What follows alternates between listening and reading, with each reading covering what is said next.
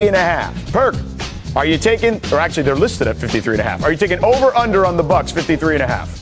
Well, George, this is what I call a deadbolt lock, and I'm taking the over. Look, one thing I would never do again in life is doubt Giannis Antetokounmpo, okay? Because he is never satisfied. And then you bring it back Middleton along with Drew Holiday. I love the addition of Grayson Allen, along with Bobby Portis, okay? Bobby Portis is going to play a more significant role. I see the Bucks having 60 wins easy. I'm taking the over. Ooh, Perk. You're right about Giannis. He's never satisfied, but I think that there's going to be just a little bit more coasting here, and teams are going to be gunning for this squad to assert themselves. So I'm taking the under, but barely, like at 53 flat. Nah, I'm with Perk here, Monica. I mean, Giannis does not know how to take his foot off the gas. And honestly, neither does Mike Budenholzer, really, in a lot of ways. I know people joke about all the minutes or whatever during the regular season. He only plays them a certain amount. That's because Giannis and Chris Middleton and those guys are going at it for the first 3.5 quarters against whoever they're playing. So I'm going to be with Perk. I'm going to go over on this particular one. But next, we have the Lakers here in Los Angeles, where I'm at, whose win total is listed at 51 and a half. And Perk's dog already upset that we're talking about the Lakers. Was that Monica's dog? How many dogs we have on this show? She doesn't know that. We have a lot, George. We have a lot of dogs, and they all are disagreeing with their owners at the time. Like Monica dog was mad at her for taking the Bucks on the under, and rightfully so. Monica, what's your dog name? Hoops. And listen, you got her name is Hoops. Okay. Well, Hoops had a problem with you, and rightfully so. Yeah. Hoops felt that Giannis was going to go over. She better remember who feeds her. Yeah, exactly. All right, so over under, Monica, 51 and a half on the Lakers. All right, I really wanted to push this one because I'm going to go over, but not by a lot. Okay.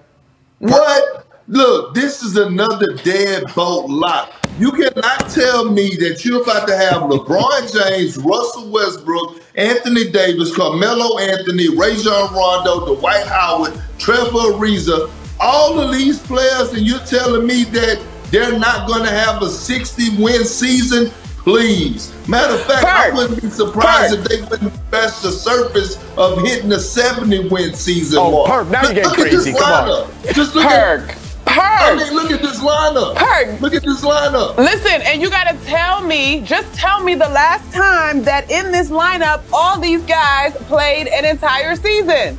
Listen, is this going to be a playoff team? 100%. But 70 wins? Listen now, I know we're supposed to be professional on TV, but Perk, now listen, you bugging. I'm bugging with six future Hall of Famers. And look, you have 2 of them that has chips on their shoulder. One thing I know, okay? It's almost like fighting Floyd Mayweather. This is how the Lakers are going to be every single night. Just the build-up, the intensity of playing the Lakers, the crowd, the atmosphere. Those younger teams that are out there, they're not going to be ready for that. So the Lakers are ready. You remember?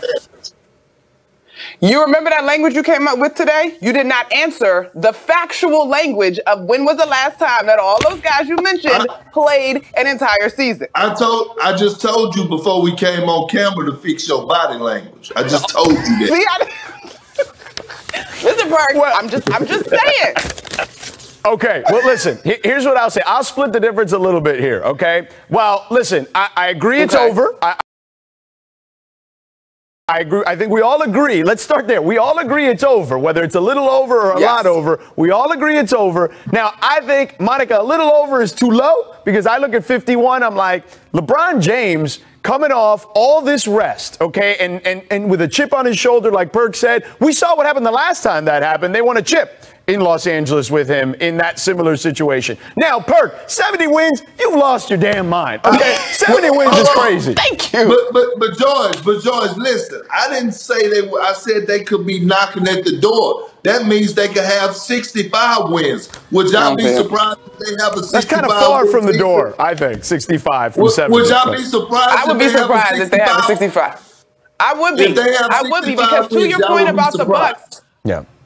I would be surprised, Perk, because to your point about the Bucks, we know that Giannis doesn't take his foot off the gas. So I could be flat out wrong on that one. On this one, this is a team of veterans who know exactly how to push the speed limit, pull back, push the brake. So I would be very surprised if they win 65 games. Yes. Well, the fascinating part about all this is we all agree, but yet we don't agree, okay? That's the great part of this particular conversation. All right, lastly, we got the Miami Heat. Perk, Caesars list their win total at 47. They added Kyle Lowry.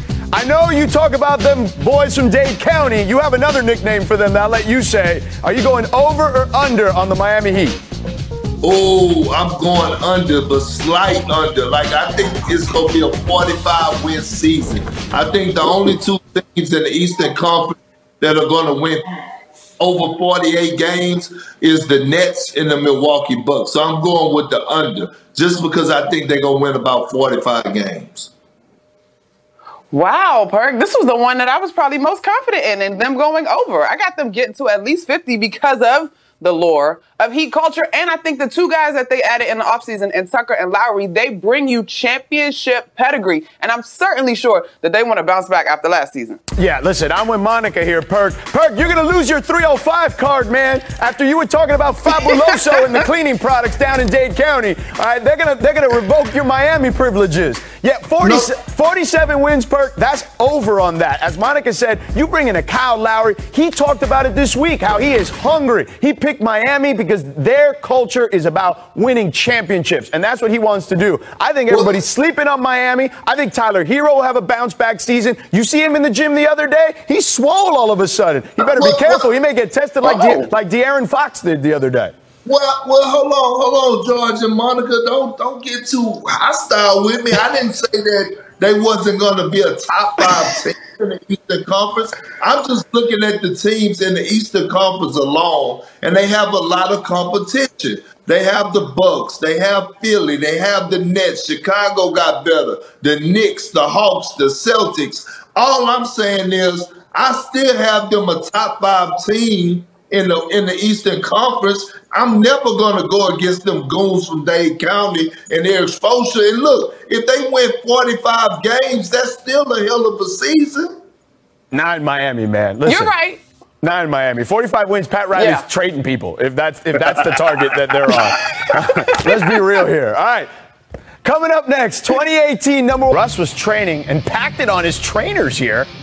Then he let him know about it, as you see here. So, Perk, remember when he yelled at some baby in the bubble or whatever? Is there anyone he hasn't yelled at?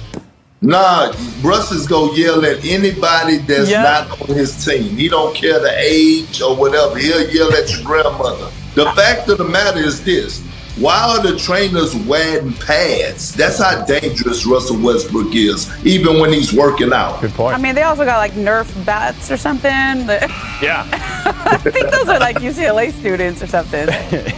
He's yamming it on them, though, for sure. Like umpires out there with those padding there. Next, Miss Answers. The captain, Derek Jeter, delivered his Hall of Fame induction speech yesterday. Michael Jordan and Patrick Ewing showed up to support him. So, Ramona, who's a good NBA comp for Jeets? Okay.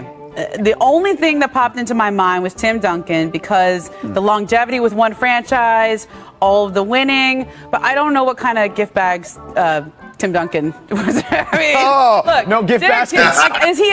Tim Duncan's probably as beloved in San Antonio as Jeets was in New York, but like different market. I don't know. Derek Jeter's one of a kind.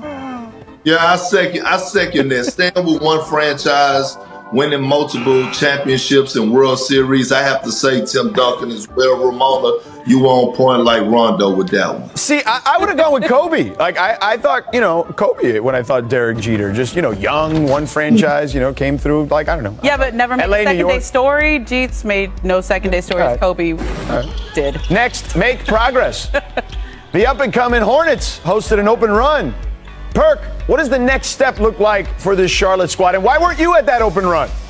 Well, first, I can't run no more. That's the first thing, George. But second of all, look, this team right here is going to be a threat to make the playoffs in the Eastern Conference. And what you have is you have a bunch of young guys that love the game of basketball. These guys just want to hoop. From Balls, from Oubre to Rozier. These guys want to play the game of basketball. They love it. This is a beautiful thing to see. This is how you develop camaraderie before a training camp. Camaraderie, culture, and I think the biggest thing for them is just staying healthy.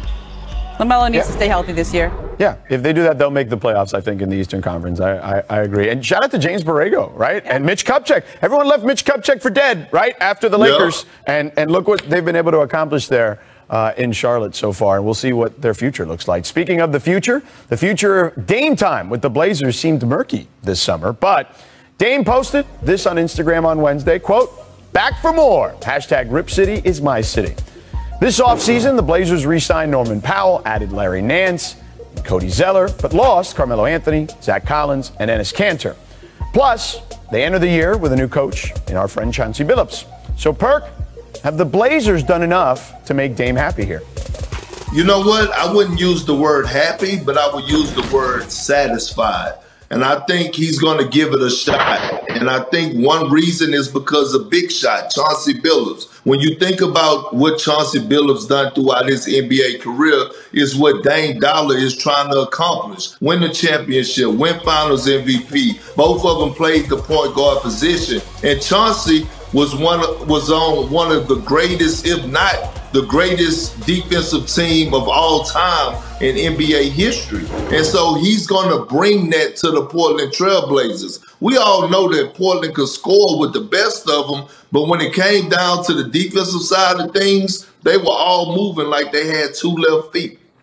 I think Larry Nance Jr. is going to be really good for them in that role. That was a sneaky good pickup there. But have they done enough to appease it? No, we're just going to see how they play. When he goes and gets out there in the first month or two of the season, everybody's going to be watching to see how this Portland Trailblazers roster comes together. And if they get off to a good start, I think it's going to go a long way in keeping him happy and giving them the rest of the season to convince him to want to stay there. I think we started off the show talking about Ben Simmons and him not wanting to show up to camp. This situation with Dame easily could have gone in that direction. And even more so because he has legitimate reasons to want to go someplace. I think Dame probably has a better reason than Ben Simmons because this is more on the franchise than on him. But Dame just got married over the weekend. He's in a good mood. He's doing the wedding hashtag for himself. He's doing it with the city. I think that's a good sign. He's going to start camp in a good place, in a good mood. It's not going to be it will be a distraction for the Trailblazers, but if they play well, if they start winning, I think he stays there. Yeah, I just think the West is so hard and so deep. And look, defensively, that's been a big issue for them. And hopefully, as Perk mentioned, right, like that's where Chauncey puts his stamp on top of just obviously helping Dame along, right? Like, look, that Detroit Pistons team that you mentioned, Perk, yeah, they were a great defensive team, but they were kind of an underdog in a lot of ways when they won that championship. Can he get that out of this group and say, hey, we may not be the favorite in the West, but I've been on a team that wasn't the favorite, and look what we ended up doing. So, well, that defensive effort starts with Dame then.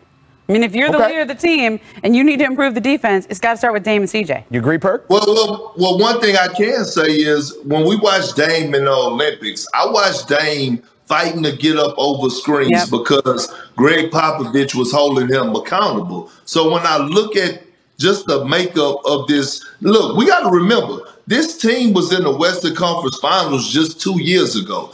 Or 3 years ago, I'm sorry. So when I'm looking at Dame Lillard, yes, it started from the head of snake. You look at what C.J. McCollum has been doing throughout this summer, posting off-season workouts, putting in the work. Nurkic, like everybody has been down on Nurkic, including myself, but there was a point of time where Nurkic was filling up the stat sheet where he was actually doing his job. So now when you have a guy that played at the highest level, and we witnessed this with the Atlanta Hawks and the Phoenix Suns, and who knows, we don't know what could happen. Again, they had the injuries happen throughout this postseason, a little luck, and the Trailblazers could be right in the thick of things. All right, Perk, we'll see. Momo, thank you for hanging out today. We'll see you soon. All right, Reggie. There she is. Look, a lot about what 2K does is to make the real world come to life.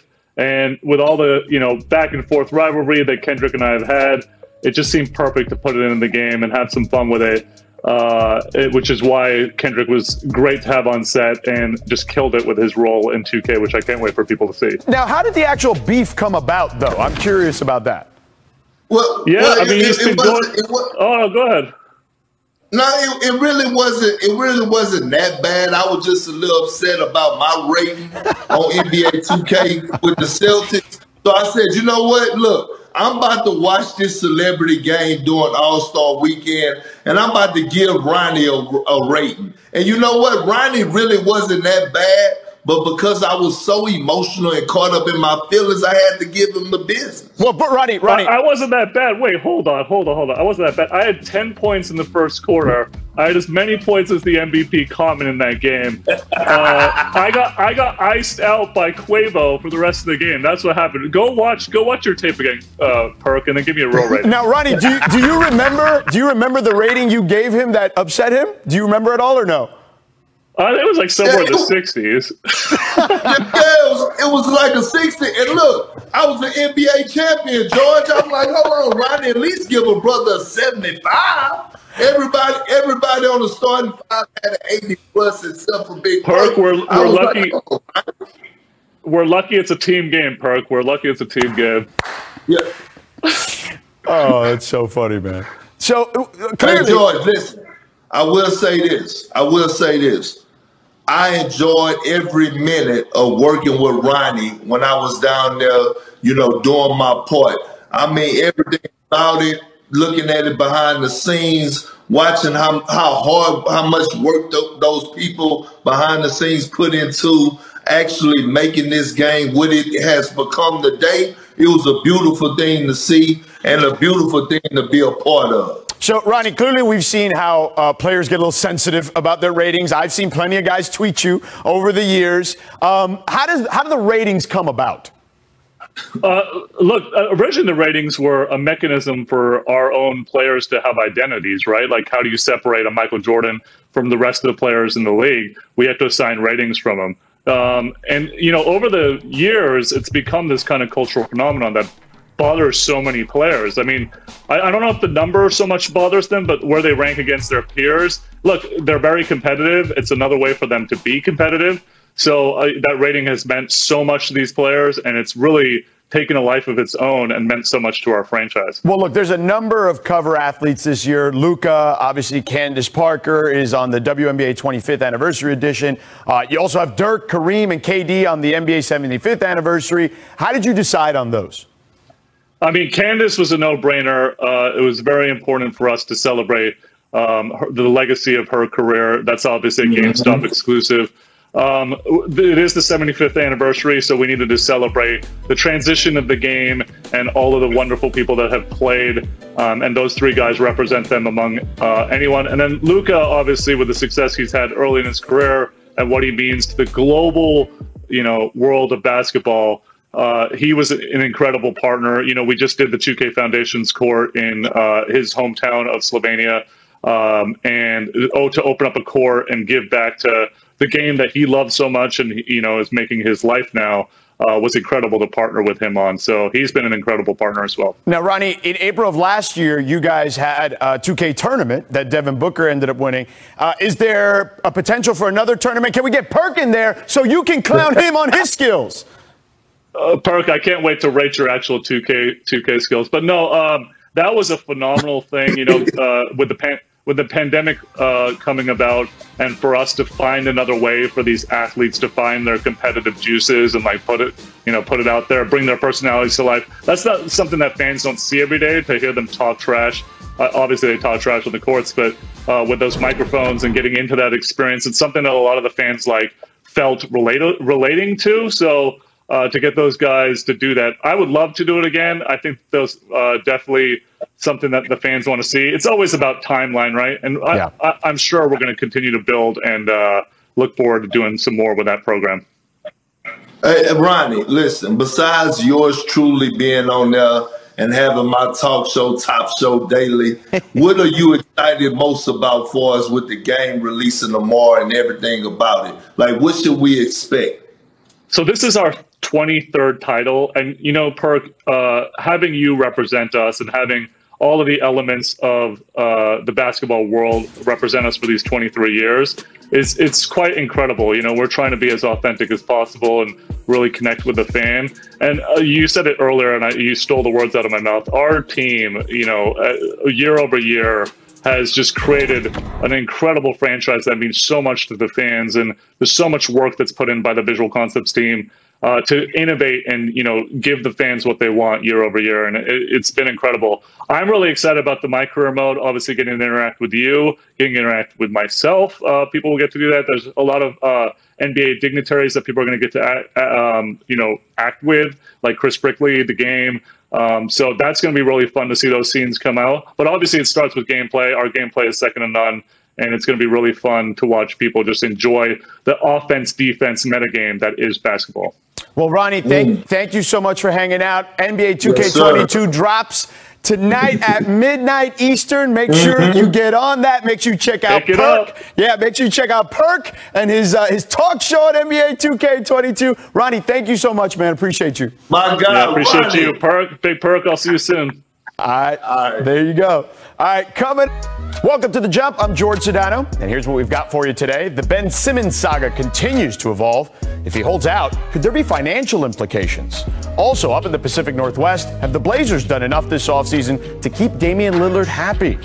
It's also time for some NBA win totals. Will the defending champs win over 53.5 games this season? And lastly, Ronnie 2K joins us ahead of the launch of NBA 2K22. So put down the sticks, because The Jump starts now.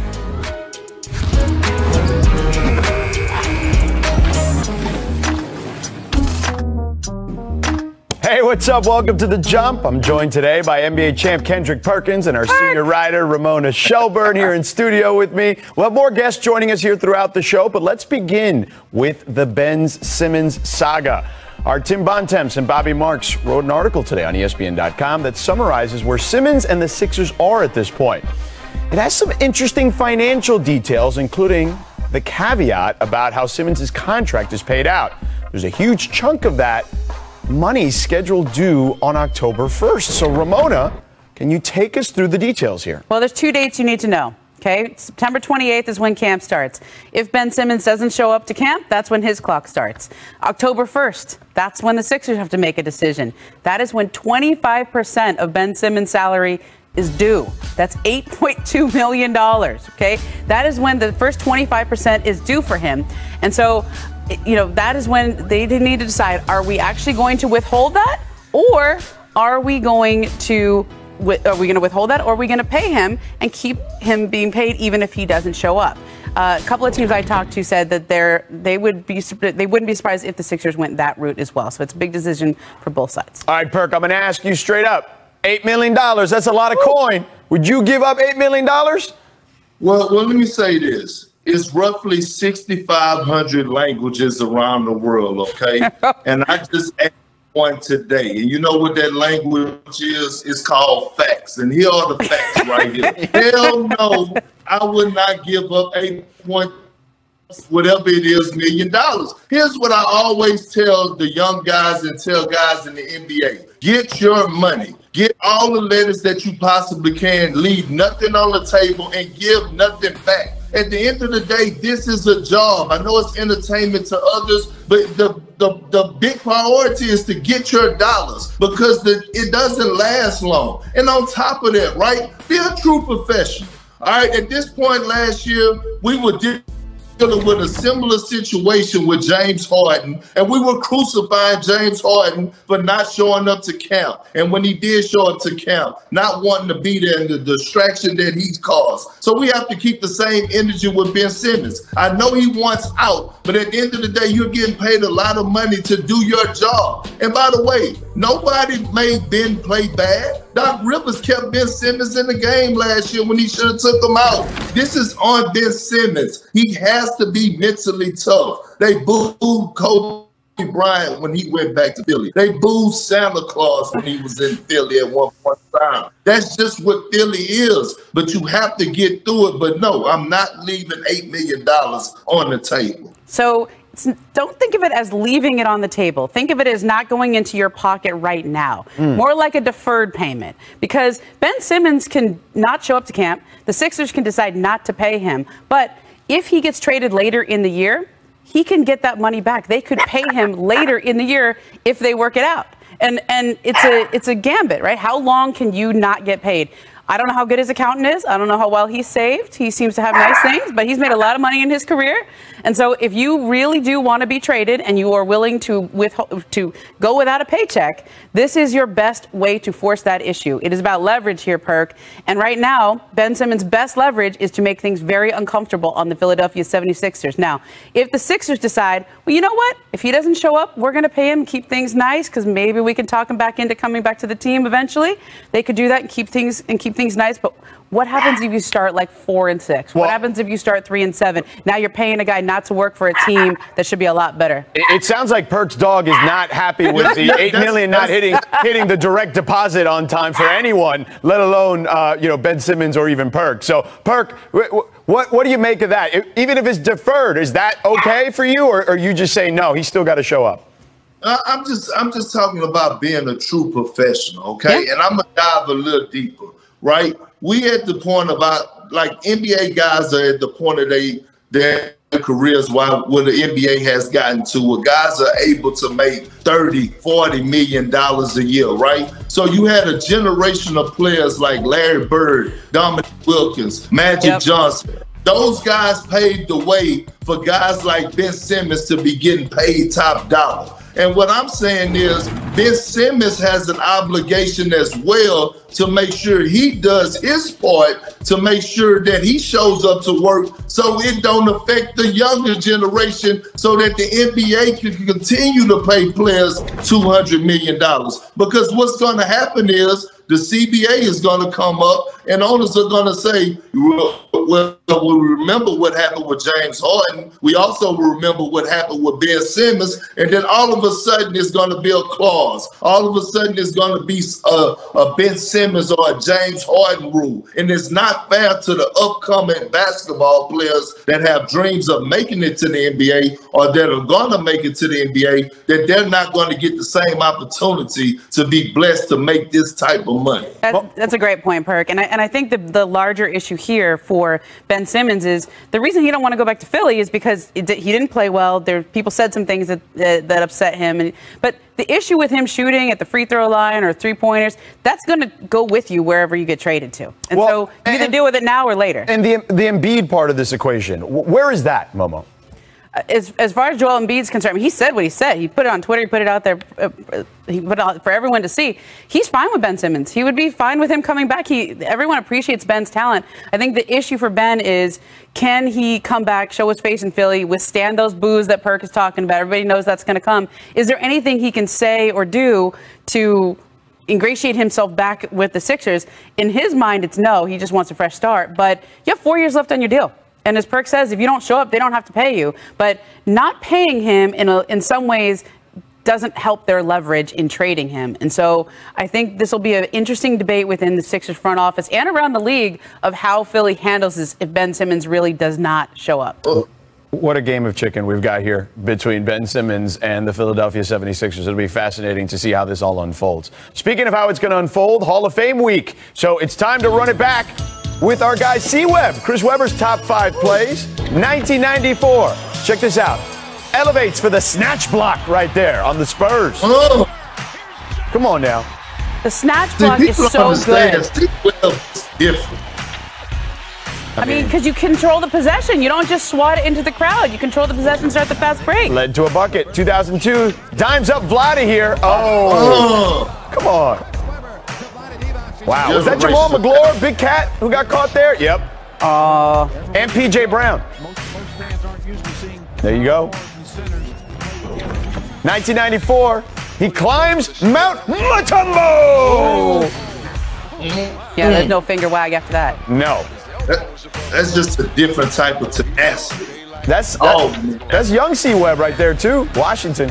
2001, he goes baseline and puts it behind Jake Sakalidis' back. That was a playoff game right there. That's wild. Doug Christie, the recipient there. Oh, my goodness. Mean. That's mean. 1993 is up next. Rookie year, behind the back, and packs it on Charles. Take that, Chuck. And by the way, take that cameraman with Chuck's booty. the behind the back is so unnecessary, right? He didn't need to do it. No, it was very necessary.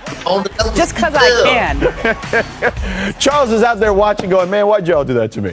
All right, now joining us to discuss Chris Webber in detail is Myron Metcalf, our ESPN college basketball reporter, who recently sat down with Chris Webber one-on-one. So, Myron, when you spoke to Chris, what sense did you get about how much this Hall of Fame induction means to him? I think it means a lot. I mean, I think he was waiting 8 years. It was a long wait, and he was sort of waiting for that validation. But I also get the sense that he's just doing so many amazing things in his life. He's just at peace, raising his family, his 4-year-old twins. But I think this is certainly a cherry on the top of the sundae for him, finally proving that, hey, he belongs in that crowd. Now, a huge part of Chris Webber's story will always be his stamp on the college game as a member of the Fab Five with Michigan. For our younger viewers who probably didn't see that unless they're watching it on YouTube, what was the significance of that group on the culture of basketball?